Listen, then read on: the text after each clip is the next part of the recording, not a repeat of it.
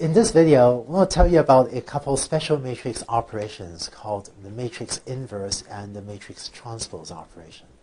Let's start by talking about matrix inverse. And as usual, we'll start by thinking about how it relates to real numbers. In the last video, I said that the number 1 plays the role of sort of the identity, right, in the space of real numbers because 1 times anything is equal to itself.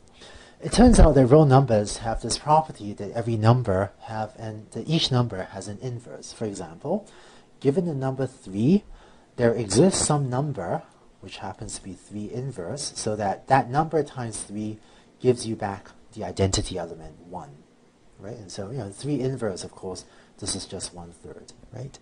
And given some other number, maybe 12, there's some number which is the inverse of 12, written as 12 to the minus 1, or really this is just 1/12, so that when you multiply these two things together, right, the product is equal to the identity element 1 again. Now, it turns out that in the space of real numbers, not everything has an inverse. For example, the number 0 does not have an inverse, right? Because sort of 0 inverse, so 1 over 0, that's undefined. Right, because 1 over 0 is not well defined. And what we want to do in the rest of the slide is figure out what does it mean to compute the inverse of a matrix. Here's the idea. If A is an m by m matrix and if it has an inverse, I'll say a little bit more about that later, then the inverse is going to be written a to the minus 1, and A times its inverse, a to the minus 1, is going to equal to a inverse times a, is going to give us back the identity matrix. Okay? Only matrices that are m by m for some value of m have an inverse. So a matrix that is m by m, this is also called a square matrix. And it's called square because the number of rows is equal to the number of columns. Right? And it turns out only square matrices have inverses. So if A is a square matrix, so it's m by m, and if it is inverse, then it satisfies this equation over here. Let's look at a concrete example. So let's say I have a matrix 3, 4, 2, 16. So this is a 2 by 2 matrix. So it's a square matrix, and so this matrix could have an inverse. And it turns out that I happen to know the inverse of this matrix is 0.4 minus 0.1 minus 0.05, 0.075. And if I take this matrix and multiply these together, it turns out what I get is the 2 by 2 identity matrix, I. I can write this as I 2 by 2. Okay? And so on this slide, this matrix is the matrix A, and this matrix is the matrix A inverse. And it turns out that here I've computed A times A inverse. It turns out if you compute A inverse times A, you also get back the identity matrix. So how did I find this inverse? How did I come up with this inverse over here? It turns out that sometimes you can compute inverses by hand, but almost no one does that these days. And it turns out there's very good numerical software for taking a matrix and computing its inverse. So again, this is one of those things where there are lots of open source libraries that you can link to from any of the popular programming languages to compute inverses of matrices. Let me show you a quick example how I actually computed this inverse. And what I did was I used software called Octave. So let me bring that up.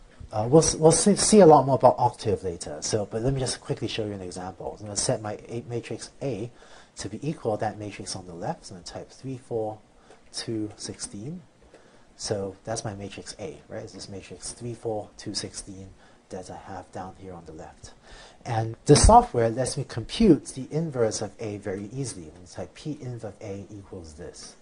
And so this is, right, this matrix here, 0.4 minus 0.1, and so on. This is giving me a numerical solution to what is the inverse of A.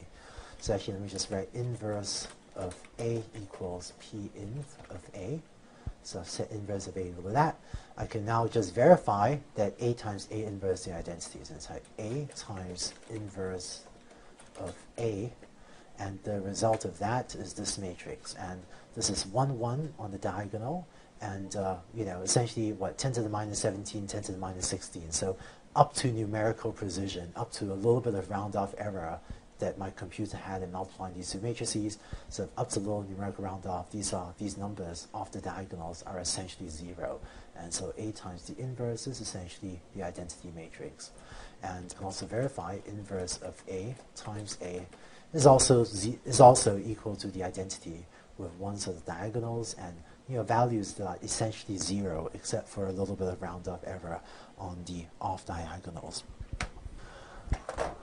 In my definition of the inverse of a matrix, I had this caveat, right? First, A must always be a square matrix, but I had this caveat of if A has an inverse.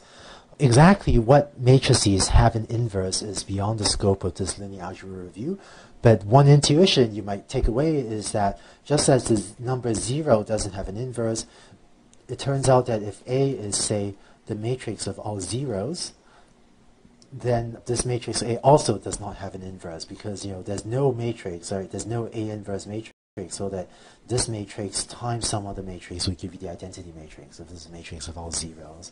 And there are a few other matrices with properties similar to this that also don't have an inverse. But it turns out that in this review, I don't want to go too deeply into what it means for a matrix to have an inverse, but it turns out that for our machine learning applications, this shouldn't be an issue. Or more precisely, for the learning algorithms where this may be an issue, namely whether or not an inverse appears, I'll tell you when we get to those learning algorithms just what it means for an algorithm to have or not have an inverse and how to fix it in case we end up working with matrices that don't have inverses. But the intuition, if you want, is that you can think of matrices as not having an inverse if it's somehow too close to 0 in some sense. And to give just to wrap up the terminology, matrices that don't have an inverse are sometimes called a singular matrix or degenerate matrix. And so, this matrix over here is an example. The 0, 0, 0 matrix is an example of a matrix that's singular or a matrix that's degenerate. Finally, the last special matrix operation I want to tell you about is the matrix transpose. So suppose I have matrix A. If I compute the transpose of A, that's what I get here on the right. This is A transpose, which is written A superscript T. And the way you compute the transpose of a matrix is as follows. To get a transpose, I'm going to first take the first row of A, 1, 2, 0. That becomes this first column of the transpose. And then I'm going to take the second row of A, 3, 5, 9, and that becomes the second column of the matrix A transpose. And another way of thinking about how to compute the transpose is as if you're taking this sort of 45-degree, axis and you're mirroring or you're flipping the matrix along that 45-degree axis. Okay? So here's the more formal definition of a matrix transpose. Let's say A is an M by N matrix, and let's let B equal A transpose. So let me say B equals A transpose like so. Then B is going to be an N by M matrix with the dimensions reversed. So here we had a 2 by 3 matrix, and so the transpose becomes a 3 by 2 matrix. And moreover, Bij is equal to Aj. So the Ij element of this matrix B is going to be the Ji element of that earlier matrix A. So for example, B12 is going to be equal to, look in this matrix B, B12 is going to be equal to this element 3, right? First row, second column. And that's equal to this, which is A21, second row, first column, right? And, which is equal to 2. And as another example, B32, right? That's B32 is this element 9. And that's equal to A23, which is this element up here, 9. And so that wraps up the definition of what it means to take the transpose of a matrix. And in fact, that concludes our linear algebra review. So by now, hopefully you know how to add and subtract matrices as well as multiply them, and you also know how what are the definitions of the inverses and transposes of a matrix. And these are the main operations you need in linear algebra for this course. In case this is the first time you're seeing this material, I know this was a lot of linear algebra material, all presented very quickly, and this is a lot to absorb. But but there's no need to memorize all the definitions we just went through. And if you download a copy of either these slides or of the lecture notes from the website, from the course website, and use either the slides or the lecture notes as a reference, then you can always refer back to the definitions to figure out, what are these multiplication, transpose, and so on definitions. And the lecture notes on the course website also has pointers to additional resources on linear algebra, which you can use to learn more about linear algebra by yourself. And next, with these new tools, we'll be able, in the next few videos, to develop more powerful forms of linear regression that can deal with a lot more data, a lot more features, and a lot more training examples. And later on, after linear regression, we'll actually continue using these linear algebra tools to derive more powerful learning algorithms as well.